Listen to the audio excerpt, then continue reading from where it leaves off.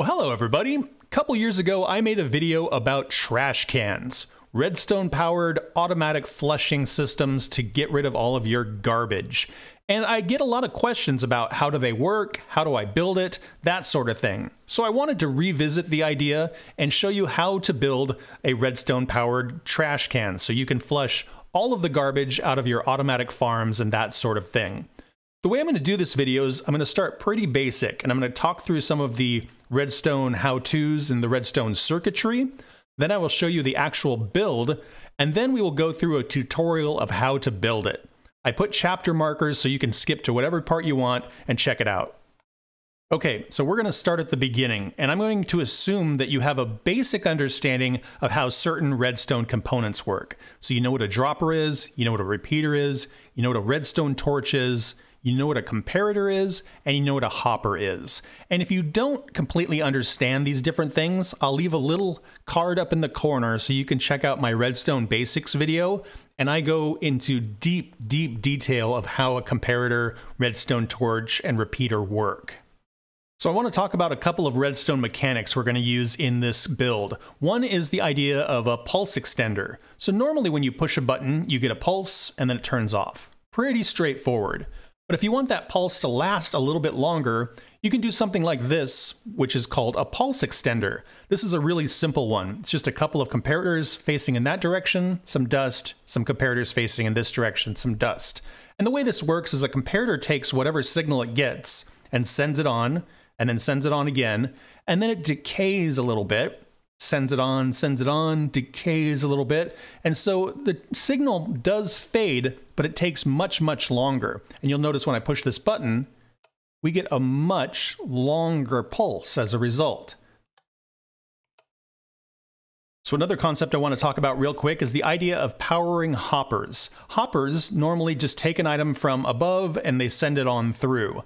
But if you send a redstone signal into a hopper, it locks it. So you can see here in this chest, we've got some items and they're just sitting there. And that's because this lever right here is on and it is powering this hopper. Now, if I was to turn this off, you'll see the items are starting to flow out of this chest and they're flowing down into this chest. And if I turn this back on, that will stop the process. So another important thing I want to talk about real quick with droppers, and this may seem kind of obvious, but droppers need a break between each signal. So when I send it a signal, it'll drop an item, and then there's a break. Send it a signal, it drops an item, there's a break.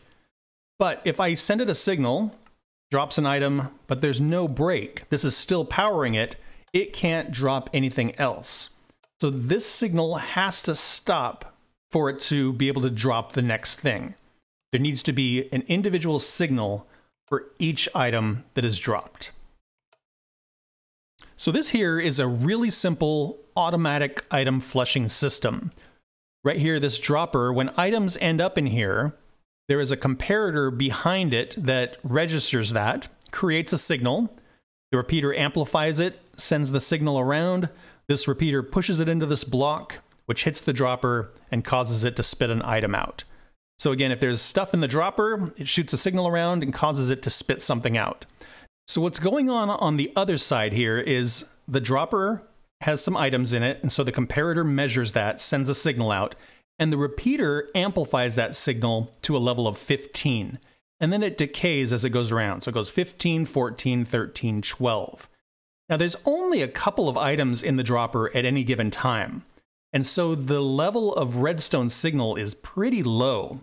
The way that a comparator works is it compares the signal coming in the back to the signal coming in the side. So if the signal in the back is the strong one, it lets it pass through. But if the signal coming in the side is the strong one, it turns the comparator off. And I can kind of show you what that looks like. So here you can see we've got a comparator and we've got a signal coming into the back of it, and the comparator is reading that and passing it on. But let's say we've got a signal coming into the side, and let's say that signal is stronger. Now you can see the signal gets cut off because this signal is stronger than this signal. This is a signal of 15, 14, and this one is a signal of 15. So what's going on is the signal we're sending into the back of the comparator from the dropper is really small. There's only a couple of items in there, so it's not a very big signal. And then the comparator sends that into a repeater that amplifies it, sends it around into the side, and the comparator turns off. Now, since the comparator is turned off, it's not sending a signal anymore, which allows the dropper to turn it back on.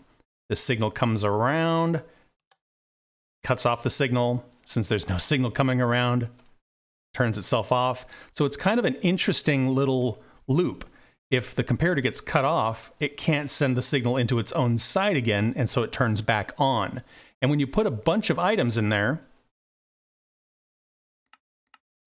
it happens really quickly. So this reads the signal, sends it out, goes into the side, turns it off, which causes this signal to turn it back on, and it happens over and over again.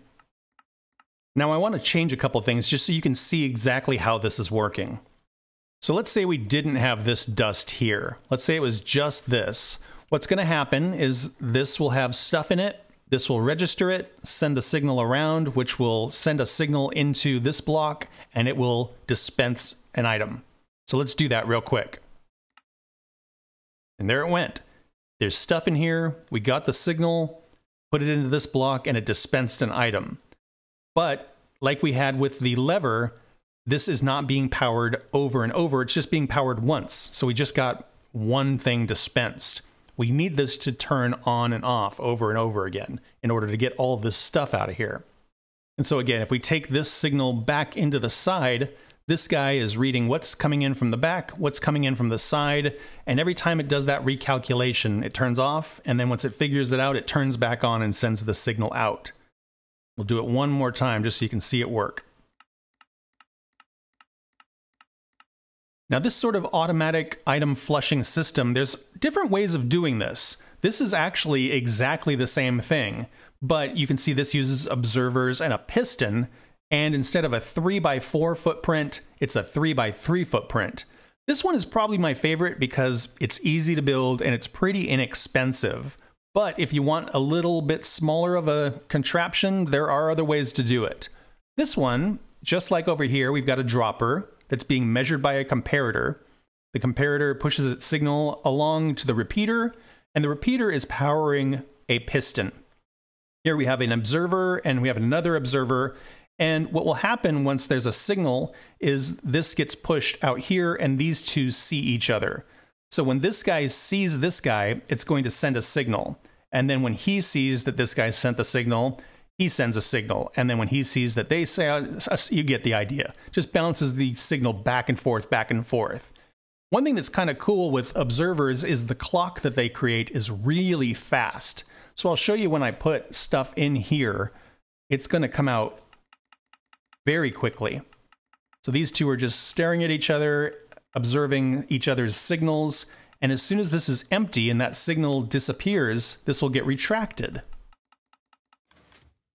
Super simple. Now this one, you get the click, click, click of the dropper. This one, you get the click, click, click of the dropper, and you get a piston sound. So if you want something a little less noisy, this might be the way to go. If you want something with a little bit smaller of a footprint, this is a really cool way to do it too. So that brings us to the trash can. This here is the design I did in my other video for the automatic flushing trash can. And I have it laid out in such a way to make it a little easier to understand what the different components of this circuit are. So if we come back here, you'll recognize we have that automatic item flusher, just like we had over here. There is a hopper coming down into the dropper, and it will bring items in there eventually. But right now we have that hopper locked. Like we were talking about, when there's a redstone signal next to a hopper, that locks it. So items will just stay in place and they won't drain through.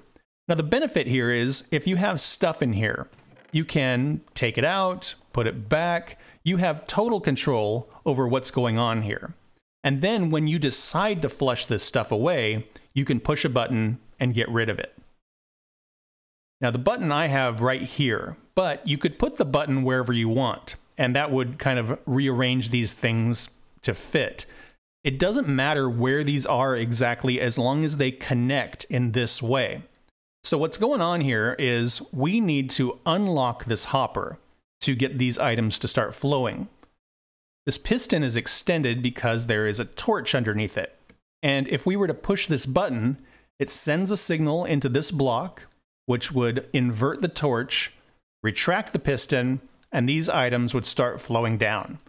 As soon as they did, the dropper would be measured by the comparator, and we know how this goes. It just starts spitting items out. But we need this piston to stay retracted, because if it pushes this back, it's going to relock the hopper, and we're not going to get all of our items dispensed. So the way I did that is I took the signal out of this block, which is hitting the dropper, and I sent it this way back into the torch to keep it inverted. So the button kind of kickstarts the system, and then this system here keeps it powered. Now I put a little bit of a pulse extender here like we talked about because I want this pulse to stay on all the time. If this pulse extender wasn't here, the same way the comparator flashes on and off, this piston would also flash on and off, and that would really kind of mess with things. So by creating a pulse extender, that keeps a constant signal going into the torch, so this piston just stays retracted until everything is kind of done. So we've got a bunch of stuff in this chest. Let's go ahead and push this button and see how it goes. Piston gets retracted. The items are flowing down into the dropper, getting automatically dispensed. The signal is coming around. And when the signal goes in here, you can see how it's flashing on and flashing off. But these guys are keeping the pulse alive, so we don't completely lose it, and it keeps that torch inverted. As soon as we run out of items, this will stop being powered, this will fade out, and the torch will kick back on, extending the piston. And there you have it. Super simple.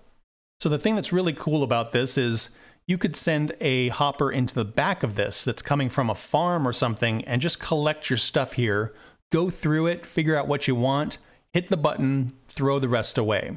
This is a really cool way to sort of go through drops before they're automatically disposed of. Now, like we did over there, let's remove some stuff and see what happens. Let's get rid of the pulse extender and see what happens if that's not in place. So I'm going to put some stuff in here, and then I'm going to push the button, and we'll see what happens. Like I was saying, because that is getting hit over and over, it causes this to do some weird stuff. Now, another thing that's important is this repeater here. Let's say instead of a repeater, we just had dust. So this is doing its thing. It's sending a signal into here, and that signal comes out. Well, this is being extended, so it's never going to go off. And we know how droppers respond to that. If they don't stop getting a signal, they won't dispense a new thing. They need to get a signal over and over.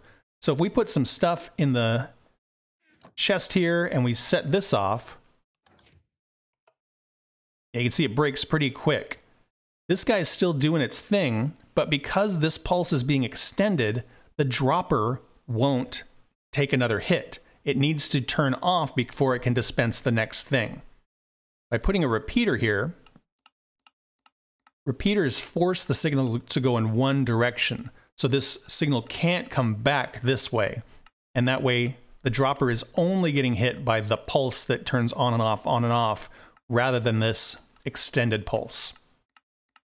Now, again, what makes this system really cool is that the stuff just sits here in the chest until you decide to throw it away. When you hit the button, it automatically dispenses, and then it stops as soon as the chest is empty. But let's say you want something a little bit more automatic. You could do something like this. So let's say you had a mob farm, and the mob farm is collecting all kinds of stuff.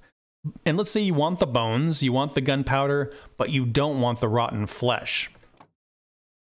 What you could do is you could set up a little item filter. So here I've got an item filter, and this guy is looking for rotten flesh. And so as these items come out of the mob farm and drain across to our storage system, anytime there's rotten flesh, it's going to get pulled out and then set over to our automatic item dispensing system. And then, of course, this can go into lava or whatever you want to do. So if we get this flowing, we should start to get stuff over here. And as soon as we get through the bones, it's going to move on to the rotten flesh, and that should get filtered out. Like a charm. So if you don't care about going through your stuff, you can kind of skip that step and do something more like this, where it automatically filters out what you don't want. And that way you only get what you do. Now, you could, of course, reverse this. Let's say you only want one thing out of the farm. Well, instead, you could put your storage system down here, and you could put the disposal system up here. And that way, it would only filter out the thing you wanted and throw everything else away. So you have some options here. This way, you get everything except for the garbage. And like I said, if you flip these two around, you could just filter out one thing and throw the rest away. But back to the trash can. Let's talk about how to actually build this thing. So to build this thing, you're definitely going to need a button, a sticky piston, a block of redstone, a redstone torch, 3 comparators, 3 repeaters, and a dropper. You're also going to need some redstone dust, some solid blocks, and some hoppers. But as far as how many of those, it really depends on how you arrange your build. So let's say this is where we want to build our trash can. We have a chest here, and this chest might just be a chest that you throw your stuff into, or maybe there is a farm that is feeding into the back of this. So the first thing you want to do is from the bottom of your storage, you want to come down a couple of blocks. You want to do a hopper coming directly out, and then you want a dropper. And the dropper can face in any direction. It just depends on what direction you want to orient your system. I'm just going to face it in this direction, but you can do whatever you want. Now, the hardest part about all of this is getting it to fit without the different parts interacting with each other. You're going to have different signals kind of crisscrossing here and there, and if the components are too close together, sometimes the signals will interact, and you don't want that.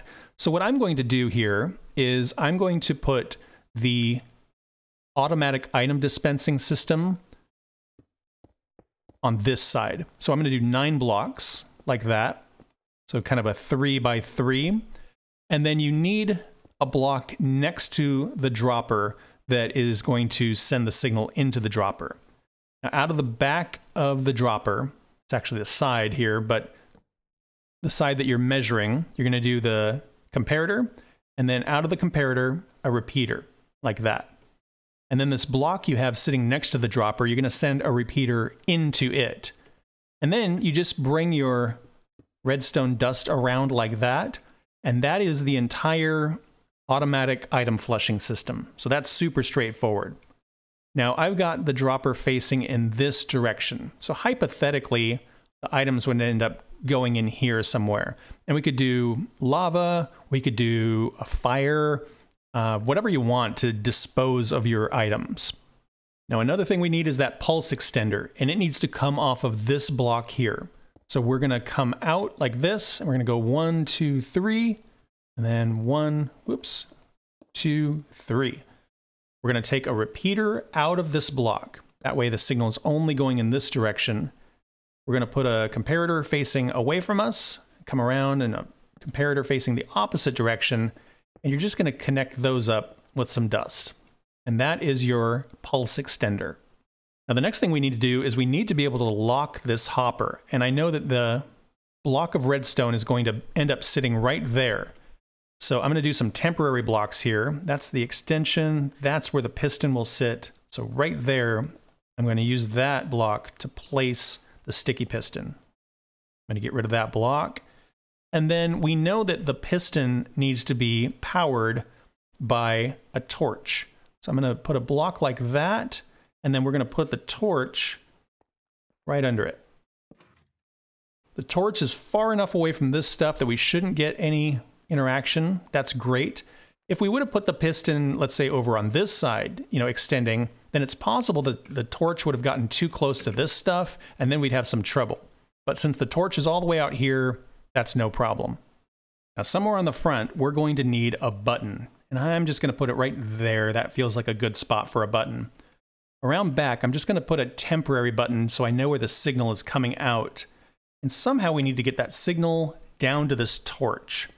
So let's see, this dust will come like that. And then we'll bring it up again, and then straight across. All right, so if I take the dust and bring it on down, it should go right into the back of the torch. There we go. And then we need to connect the pulse extender to this dust so that that torch stays off. Because if we don't, it's going to flash on and off, and we don't want that. And one thing to be mindful of is this dust is pointing into this block, and that is what is turning off the torch.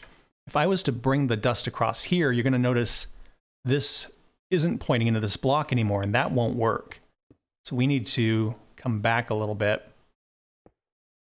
This should work. There we go. Yep, everybody's happy now. And that should be a complete system. So again, we've got the automatic item flushing system.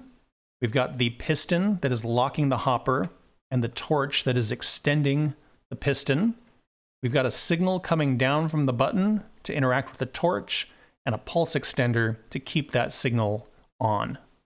If we run around to the front and throw some stuff in here, it should just sit in there. Perfect. And I can revisit it, take stuff out, put stuff back, and whenever I want to flush it, I should just be able to hit the button. Oh, one adjustment I had to make. This is kind of the trial and error of redstone like I was talking about. I had the redstone dust coming out this way and down, but this dust here was powering the piston, so it would never retract.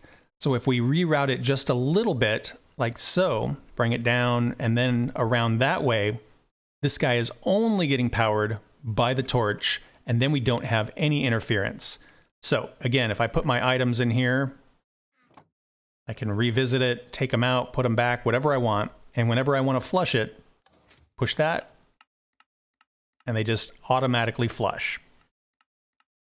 So as you can kind of see, there's not a single way to build a thing. You can kind of fit a contraption into whatever area you need to, as long as you understand the rules of redstone and the mechanics. Basically, this is 3 different circuits. We have an automatic item flushing system, we've got a pulse extender, and we have a button and a piston that are interacting. And that's it. That's the whole thing. The trick is just getting them to fit together in this little space that you have behind the walls and under the floors. And, you know, we can face things in different directions. We can kind of stack things in different ways as long as we aren't crossing our signals and as long as all of the proper things are connected, it'll work. See, like as far as the piston being here, I tried it out on the side this way, but it got too close to this redstone, and when I put the torch nearby, it would power all of this. So that didn't work. This was the best place for me to put the piston. But like, let's say I wanted the dropper to face in this direction. You know, now what? Well, you know, we could just move this over. That's not a huge deal. And we know we need to measure off of that, and we need to have a block next to it to power it. Like so. Put our comparator here. A repeater there, and put our repeater there. Dust all the way around. Great. And then that pulse extender. Well, we know it needs to come off of this block, so we could just come on down like that.